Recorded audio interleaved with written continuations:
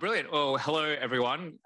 Yes, as David said, I lead the Tony Blair Institute's work on digital governance and rights, specifically around platform regulation, democracy, that kind of stuff. And I'm very excited to be here with Julie, two Australians on the eve of an election, to talk about something that is like very of interest to me, online safety, and the track record our country has on doing some pretty incredible work. Before I begin, though, I think something that Canada and Australia share is a long history of Indigenous culture. Australia has the longest continuous surviving culture in the world, and specifically around online safety, these issues impact those communities the most. And so before I begin, as traditional in our country, I want to acknowledge traditional owners of the lands that we work on back home, although I don't work there anymore. And I come from the land of the Gadigal people of the Eora Nation, and I'd like to pay my respects to their elders, past, present, and emerging. Yeah, and likewise. And so that should set the stage for a very interesting conversation. But yeah, I guess the first question I had for you is, there's a lot of regulation coming to the fray now around online safety, particularly in the UK and the EU. And I know that across the Atlantic, there's also murmurs of the same thing happening. Australia's done this for a really long time. So I'd love to hear a bit about your experience doing that, and if there's a specific angle or approach that Australia has that's unique that could be lessons learned from. Spent 22 years in the technology industry working at Microsoft, Twitter, and Adobe. Often people refer to me as the poacher turned gamekeeper, because now I regulate the companies. And I was an abject failure in terms of being that safety antagonist inside the company and getting them to do the right thing. So I brought the concept of safety by design to Microsoft 10 years ago, and I kind of got the, oh no, Julie, we're becoming an enterprise company. We're not going to, own a social media company, LinkedIn. How does, fixing personal harms really help the bottom line? And I just thought, wow, we really need some cultural change here. I've had a great career here. I'm done. And then I went to Twitter, and I won't talk to you about what I saw every single day. But I will say that I joined Twitter, and I think most of us joined the tech sector because we believed in the power of technology for doing good. And that's why we were there. And when you can see that it's being weaponized and misused, or that your leadership isn't taking safety seriously, it's incredibly demoralizing, and it's very hard to defend. And what I saw joining this company that was meant to help serve as a great leveler and a democratizer and speak truth to power is that you can promote voices, but if you don't protect them, then you're actually leading to the suppression of voices, particularly vulnerable voices. And so, of course, we know that those who are Indigenous or Torres Strait Islander, who identify as LGBTQI, have disabilities, are 3 times more likely to experience targeted online abuse rooted in misogyny, racism, homophobia, harassment, you name the list of horribles. We all know they manifest online. There's the disinhibition effect. And frankly, people have been able to do it with relative impunity, I think, until now. I think we're really reaching a tipping point. So that was a long way of saying I am Australia's eSafety Commissioner. And we were set up in 2015 as the Children's eSafety Commissioner. And the story is a little bit interesting. There was Australia's next top model. A personality named Charlotte Dawson was very open about some of her mental health issues. She spent a lot of time on Twitter. She probably didn't engage in a way that was very self-protective. And she had a nervous breakdown. She came back on Twitter, and people were telling her to, take her own life, almost incitement to suicide. And tragically, she did. So while I was interviewing at Twitter to run their trust and safety, public policy and philanthropy, it was referred to as the Twitter suicide. It also spurred a petition to the government where people said, enough is enough, government needs to get involved. But what the government of the time decided to do, and the ICT minister at the time was Malcolm Turnbull, who was a technology entrepreneur and eventually became our prime minister, was to start with the most vulnerable. We had a kernel, we had an online content scheme that dealt with child sexual abuse material and pro-terrorist content. because we have such laws and have had them in place for 20 years, 99.97% of the illegal and harmful content we're dealing with is domiciled overseas. So we're the hotline like NetMec or IWF or the C3P for Australia. We're one of the few that sit within a government agency with regulatory powers behind them. But we also set up the world's first and still only youth cyberbullying scheme. And so the way that works is if a child is being seriously cyberbullied, which is defined as threatening, harassing, intimidating, or humiliating, and we know, of course, that cyberbullying is insidious because it doesn't stop at the school gate. It does tend to be peer-to-peer, but it follows the child into their home. It's invasive and it's pervasive. It's very visible to a child and their friends, but very hidden to adults. And so the idea is if they report to the platform and that isn't taken down, because that is fundamentally their responsibility, it's also the most expeditious way to get that harmful content taken down. And we want that taken down quickly. If that doesn't happen, they can come to us or a parent or an educator. Every time somebody reports to us at eSafety.gov.au, it triggers a regulatory investigation. We have a legislative threshold. We work cooperatively with the companies. We have a 90% compliance rate in terms of getting serious cyberbullying content taken down. We also have powers to find perpetrators or platforms or to issue removal notices and a range of remedial powers. So this is just a way of saying we started small and narrow and with the most vulnerable, and then we added regulatory schemes. So then I was asked to set up the revenge porn scheme, and I said, no, I'm not going to call it revenge porn. That's inherently victim blaming. Let's call it what it is, image-based abuse. So we set that up for all Australians, and we have an 85% success rate in terms of getting intimate images and videos taken down from thousands of websites and platforms and image boards all over the world.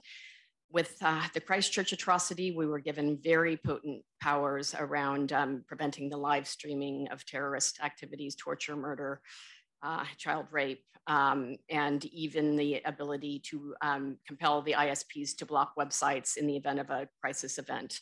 We have never used those powers, and I think that's a really important thing. You need to use fairness, proportionality, discretion, and how you use the powers. And while I have punitive powers, my primary consideration is providing harms alleviation services. And we know that people, when they come to us, are distressed. So we try and get the content taken down, and we'll use what powers we have for the situation, but we'll also put them in touch with mental health services. We'll adjudicate some conflicts and the like. So we've got 7 years of rich data in terms of how platforms have been weaponized. We see the trends as they're happening, around I think it was Easter 2020, we saw a 600% increase in sexual extortion reports that came into our office, which came into IBA, and then identified 4 different sexual extortion scams that were happening at once. Plus, we were locked down and digital intimacy tools were being used, and that went wrong. So in any case, we've got this data. So we know how the trends are happening. We also know what the systemic and process failures are. So we've been given a very broad set of powers that have just come into place in January, where we're taking a systems and process approach, very much like the EU and the UK are doing, in terms of really targeting those systemic failures, whether it's failing to identify the mass creation of fake imposter accounts, whether it's lifting the hood and asking these companies, what are they actually doing to detect signals when cross-platform volumetric attacks are happening and attacking an Indigenous woman in particular, or how they're preventing the recidivism of bad actors onto their platforms. We have to surface this stuff because we're getting too much PR spin.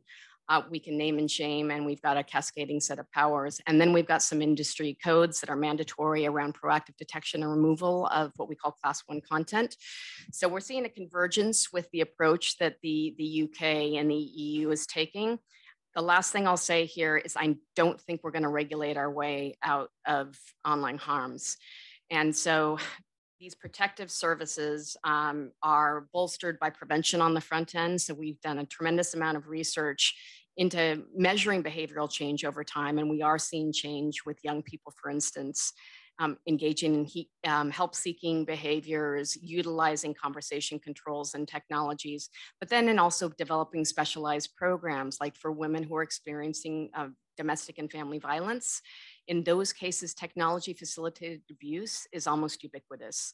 So microtransactions in child custody payments happening over banking services, or multiple harassing messages, drones flying over safe houses, and cars stalling when a woman leaves more than 2 miles beyond the perimeter of her home. So all these things are happening now. We're trying to train frontline service workers to identify and be able to help women and their families. And then on the front end, we're trying to do what I call proactive and systemic change. What does the threat surface look like for the future, and how do we minimize it?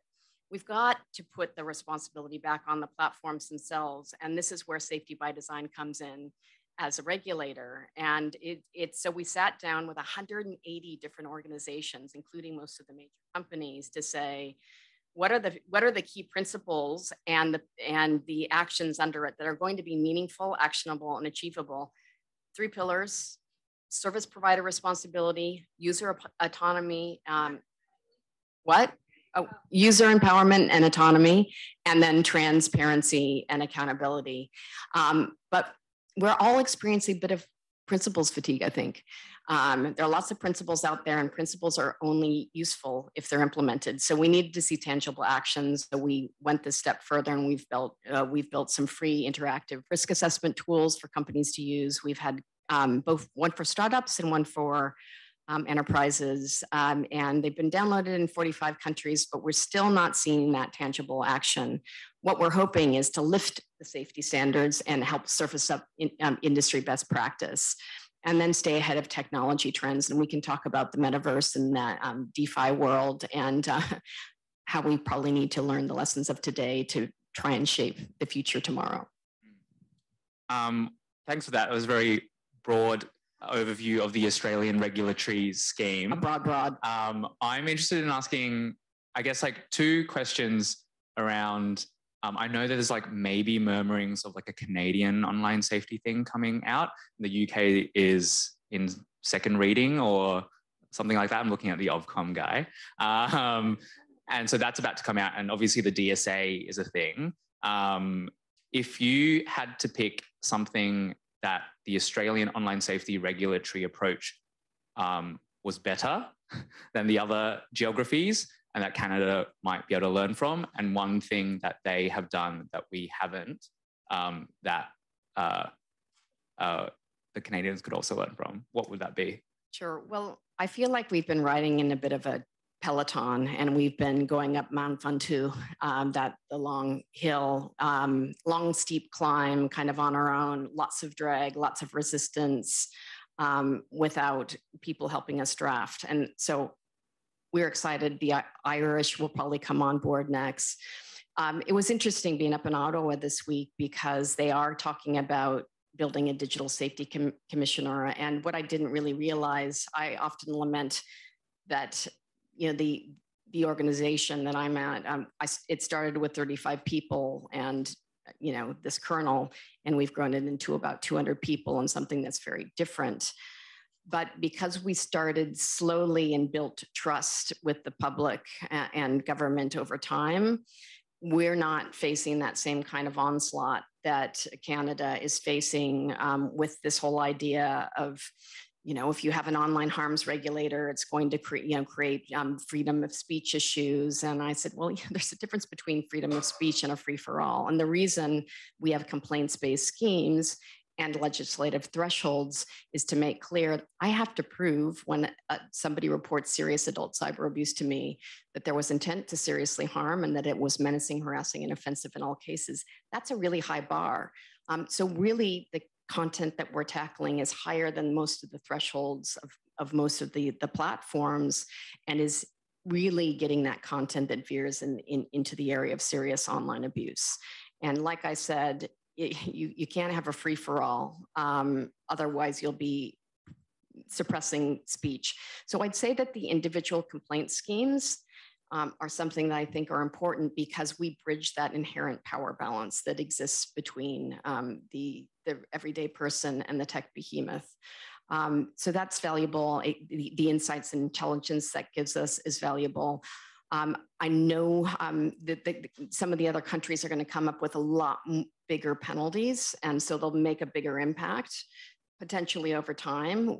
We're ramping those up, I think, a little bit more judiciously and slowly. But we'll look forward to working with these companies because we'll have powers and abilities that they won't. And, I'm looking at Fred here because, I think there'll be some really important pincher moves that we'll be able to make. And every law is going to have to fit its local context. And I'm sure you still have a ways to go. There's a lot in the UK bill, for example, except the kitchen sink. And so there's going to be a lot of deliberation. And so the current legislation may not look like the final.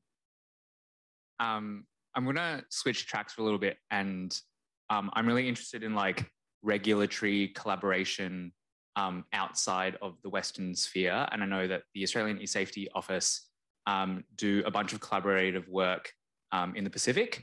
And so I guess my question is, over COVID, we saw a bunch of content takedown laws being passed in less democratic states. And so do you fear that, what's your opinion on regulatory export from Western countries and how these kinds of laws could be co-opted by other countries?